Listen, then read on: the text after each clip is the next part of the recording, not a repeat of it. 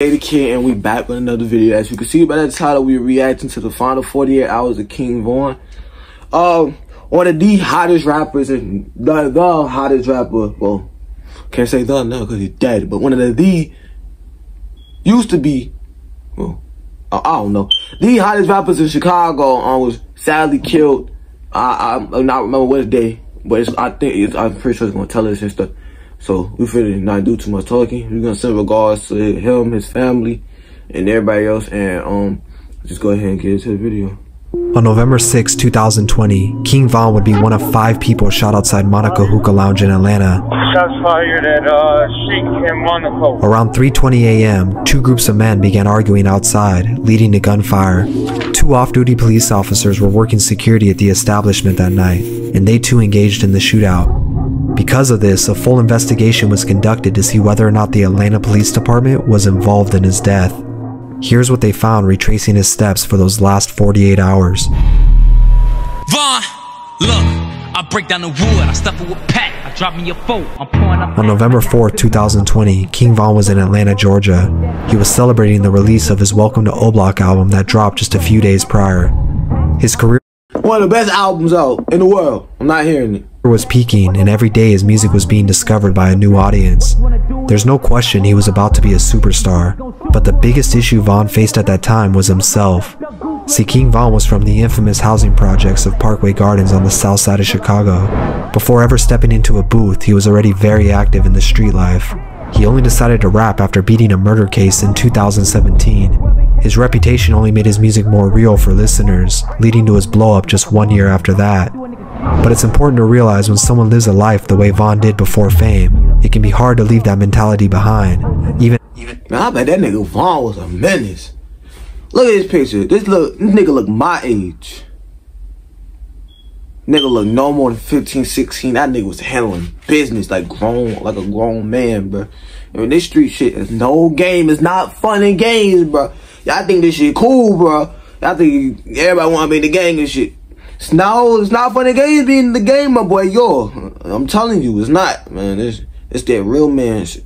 You gotta be really. You do the crime, you gotta be able to pay the time and handle your consequences out of that, man. Ain't no leaving it.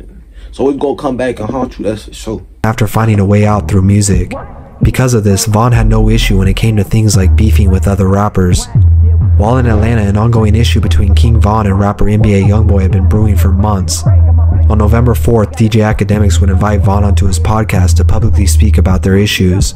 During the conversation, Von assured his fans that there was no real problem, and it was the internet just trying to make it more than what it was, unknowing at the time that in under 48 hours, this would all come to an end.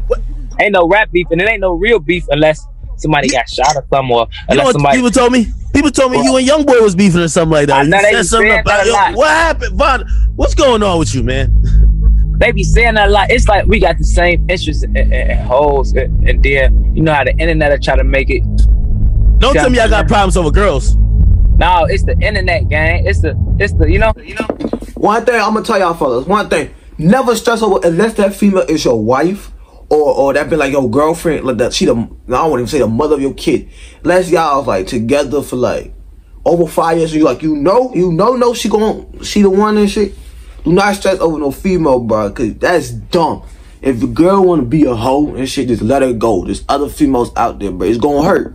Trust me, it's gonna hurt. You feel me? It's gonna hurt to find out your girl a hoe. But, bro, it's not worth dying for. Unless it's like your wife or something, like some man actually just came and disrespected your wife, so you don't let that shit slide. But if your wife, like, or your girl, or your shorty got something, nah, that's lame as hell, bro. Fighting over a girl is stupid, but especially these females nowadays.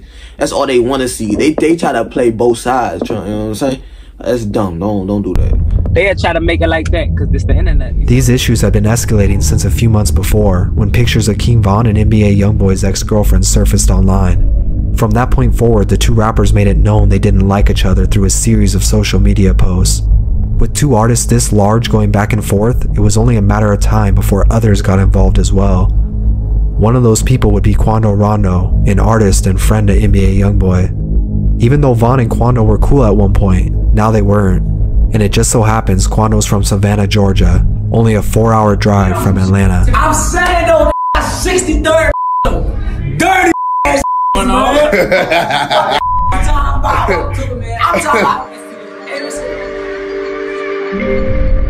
On November 5th, King Von woke up and gathered his entourage.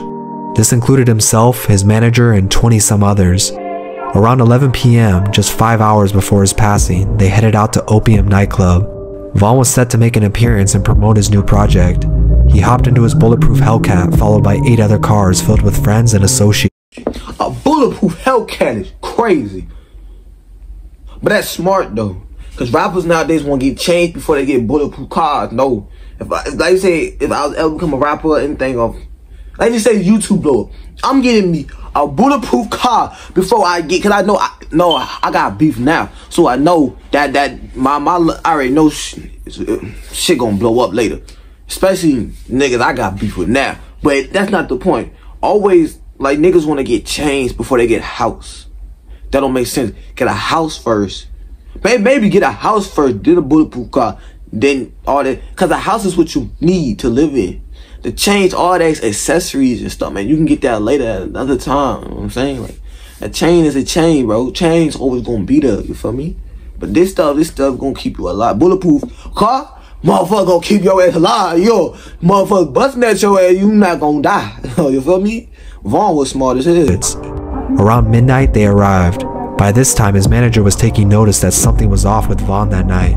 He couldn't put his finger on it, but he felt like he wasn't himself, almost like he knew.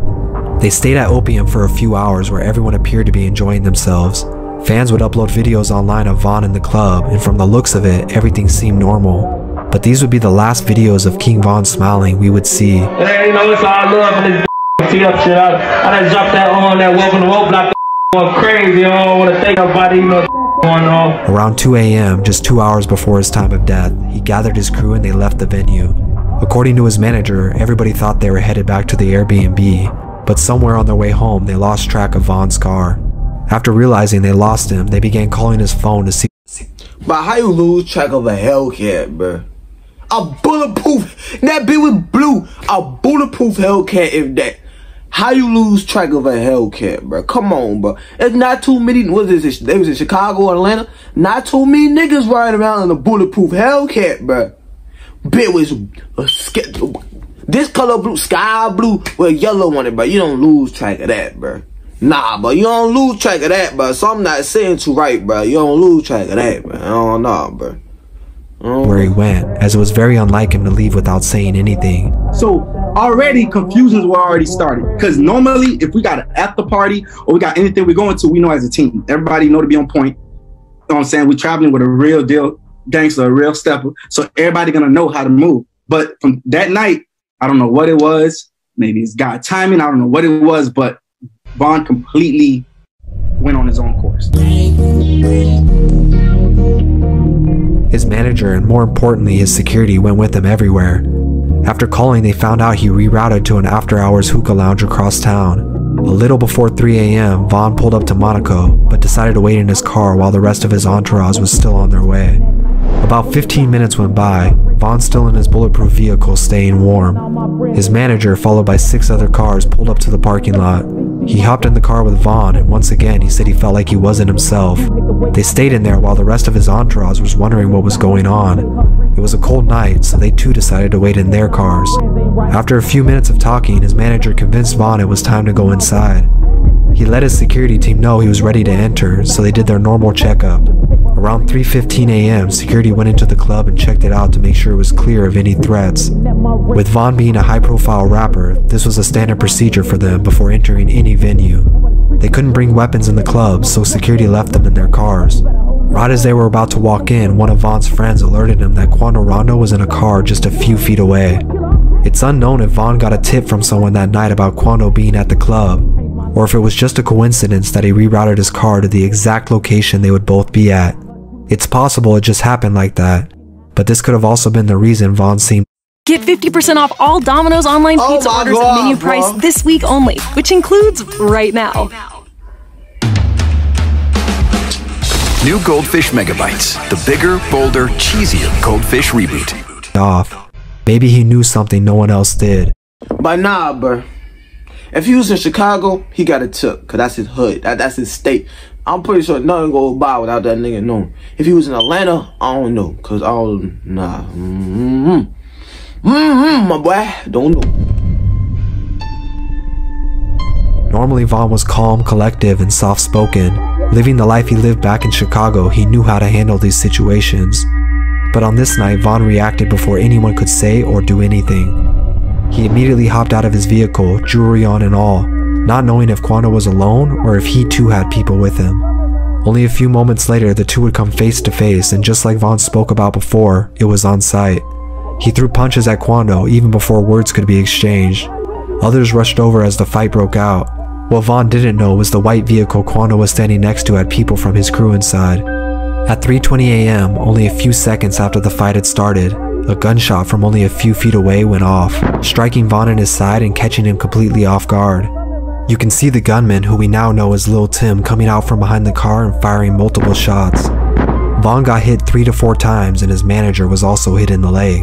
The two off-duty police officers working security that night reacted immediately, and they too fired shots into the crowd. Come on. Yeah, one man was good. Put the gun down.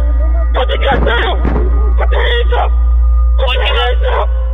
White jacket. Put the hands up. But we can confirm now the shots that injured Vaughn came from Quando's side and not the police officers. The police would hit 3 people in total, one of them being Lil Tim. Vaughn laid in the street holding on to Quando until Muop, one of Vaughn's good friends, broke up the fight. At 3:23 a.m., there were injuries on both sides. Instead of waiting for ambulances, their crews drugged their wounded into cars and sped off to the emergency room. According to those in the vehicle with Vaughn, he was still conscious throughout the ride, even telling one of his friends to calm down that he was going to be okay. Around 3:32 a.m., just moments apart from each other, both crews would arrive at Grady Hospital, which was less than 10 minutes away. Quando would start a live stream of himself helping Lil Tim inside the building to try and protect himself in case Vaughn's people ran up on him. Come on, he's shot. Come on, bit, bro, you got the up. Come on, cuz, just keep breathing, bit, bro.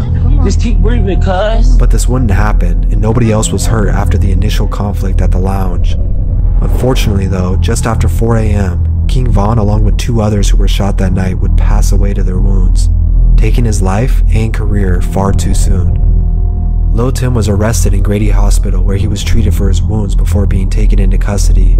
He posted bail the same day and has since been awaiting trial for the murder of King Von. Somebody killed somebody, everybody got family, somebody related to him or somebody cool with him, you kill him, now everybody that he was close with is trying to kill you. It's a never ending, or they gonna kill, let's kill somebody close to him. It don't stop. It's to everybody, all the people that playing the game, it's gone, you see what I'm saying? So, it's the last man standing. It's either you gonna be in jail, you gonna die. Man, bruh.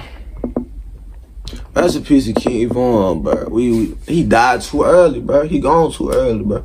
Another great talent that we lost, bro.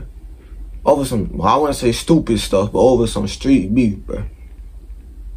Man, if this come out, bro, over a girl, bro, this is stupid, bro. I'm not gonna hold you. But I said, this show you, bro. That nigga King Von like that, my boy. He ain't getting no care about nothing. My boy walked on with Jovi on everything. Yo, put the fuck out of that nigga. He said, that bitch felt like an out-of-body experience. Man. Now, let me chill out.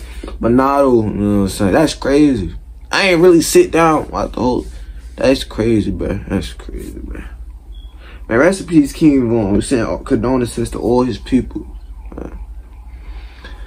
Man, I didn't even know that, my boy. Yo. But anyway, that's all for the video. Make sure you like, comment, subscribe, follow my nigga on the side. This ain't gonna be over, bro. This not gonna be over, bro. So I wonder, why is Lil Tim, why they waiting so long to prosecute that nigga? That he did it. Nigga did it. He been saying he did it. I mean, that nigga should be in jail. I'm not going, that nigga should be in jail by now. Man, I don't know, bro. Man, that's it, man. I ain't jail the kid out. Too hard to lead, her head ain't the best. What you wanna do, little nigga? Got a whole lot of money. Some shooters gon' shoot. Pull up with my tool, little niggas hop out chasing niggas like Duck, Goose, little nigga. 90X.